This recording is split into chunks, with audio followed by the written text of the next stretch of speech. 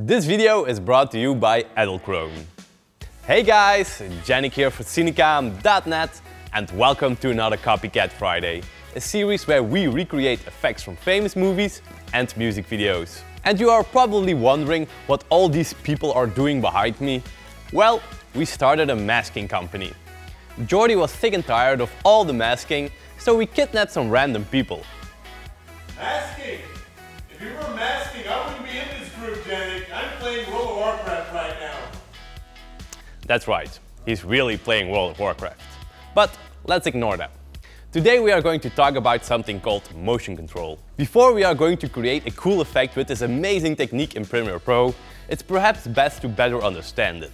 Like the name already says, it's all about controlling the motion of your movements. And no, I don't mean that you have to grip your camera extra firmly when doing handheld movements. For motion controlled shots, you're always going to need external hardware to help you achieve it. Almost always.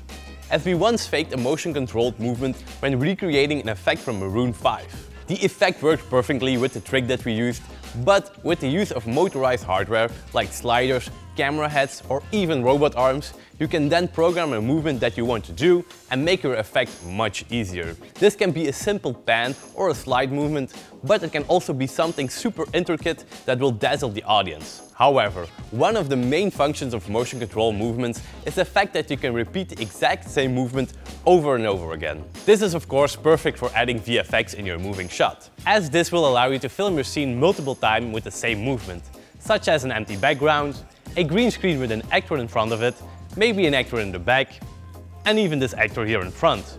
But you can also use it for simpler things, such as dialogues. In the previous tutorial, we showed you how to spice up your dialogue scenes with a motion control slider. For this video, we had the opportunity to work with our amazing sponsor Edelkrone and their slider and head plus module.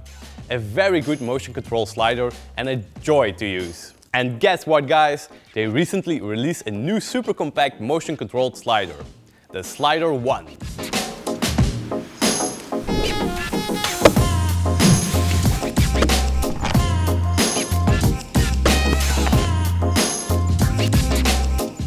As you can see, this slider is especially made to be portable. But even with its small size, it doesn't lose any power, which makes it perfect for any small camera. Janik, you're breaking the bias. I have a tendency to break stuff. But with this slider, I don't need to worry. They used very sturdy materials for the slider, which, in my eyes, makes it the perfect motorized slider to travel with. Now for the video of today, we are going to use it in combination with the dual head 1 module. This will give us complete motorized freedom to make some pan and tilt movements. In combination with a very easy to use app, we're going to program some movements in no time and create whatever cinematic shots you want. If you want your own awesome Edelkrone Slider 1, check out the first link in the description below. Now to go further on the motion control topic, did you know that the first Star Wars movie from 1977 was also the first movie to use motion control? Well, I didn't know before this week. Even we learn stuff from our own videos. George Lucas's visual effects company specially invented the Dijkstra Flex motion control system for this movie. As we all know, Star Wars uses a lot of scale models in their special effects. And to create the stunning dogfight scenes from the attack on the Death Star, they also used a 12-meter long scale model. In combination with this scale model, they used the Dijkstra Flex motion control system to film the dogfights. Now they could combine the separate shots of the TIE fighters and the X-Wings with the trench of the Death Star, creating a stunning fight between spaceships in a small trench. Another film where they used motion control and scale models is Independence Day. They even used so many models that 95% of the effects were achieved by blowing up real miniatures. Like in this scene here, which everybody knows. Here they blew up a 5-meter wide plaster model of the White House. This real-life miniature explosion, in combination with motion-controlled movements, really maximized the flaming bombast of the shots. Now all these examples are a combination of practical effects and the motion control technique.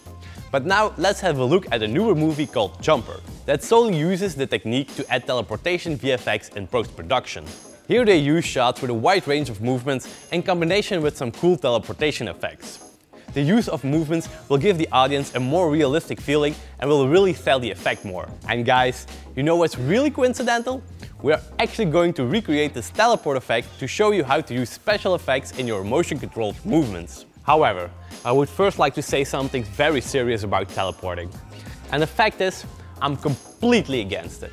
Let me explain. The idea behind teleporting is transporting yourself over large distances, which I'm fine with. But to do this, you need to deconstruct your body to a molecular level and then rebuild it completely somewhere else. The question here is, are you still yourself or are you a copy? And then you have the phenomenon of the movie Fly. It doesn't really give me any good hopes for the future of teleporting, as I don't want to become a half human, half fly. I'm more of a fan of the pneumatic tube system of Futurama. Seems flawless. But I think I yapped enough about motion controlled movements and teleporting. Just let's begin with the effects.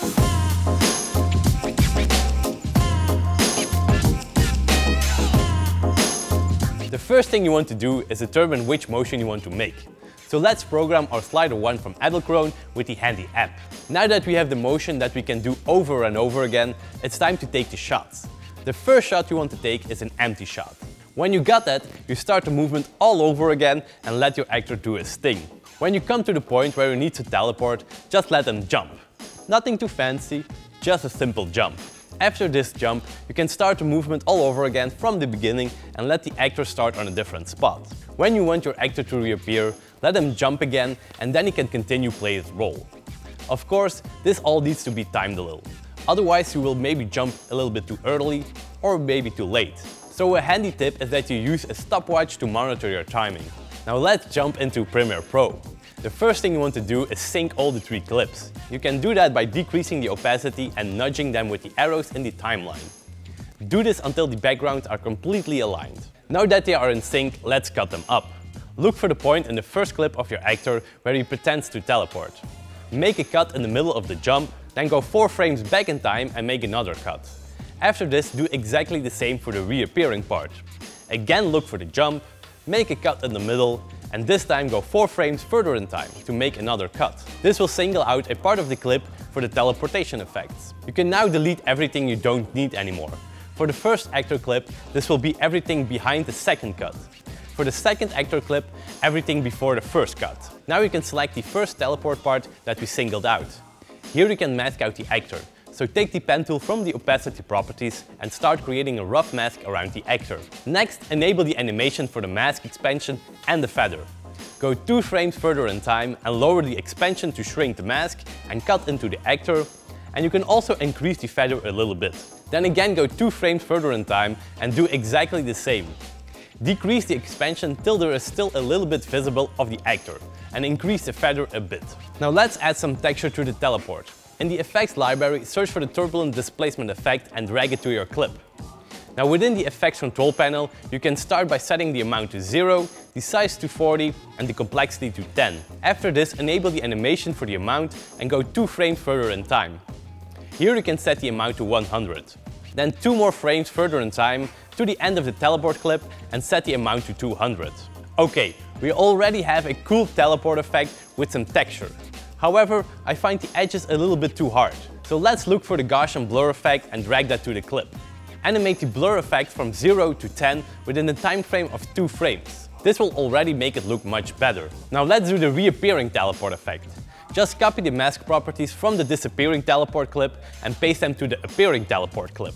What you now want to do is adjust the mask and most importantly, switch the begin keyframes with the end keyframes. This will reverse the expansion and the feather effects. After this, you can also copy and paste the turbulent displacement effect and the Gaussian blur. Of course, here you also need to switch up the begin keyframes and the end keyframes. And that's really it for the whole teleport effect. However, you can still add a cloud puff when you disappear and appear. This will really help to sell the effect and make it look cooler.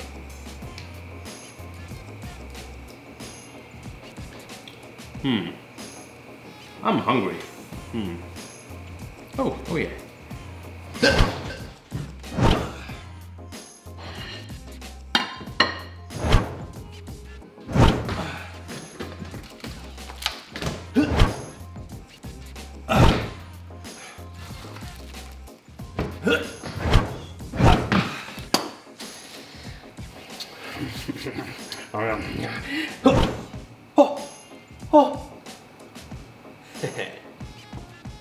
And that is how you create a teleport effect with a motion-controlled movement.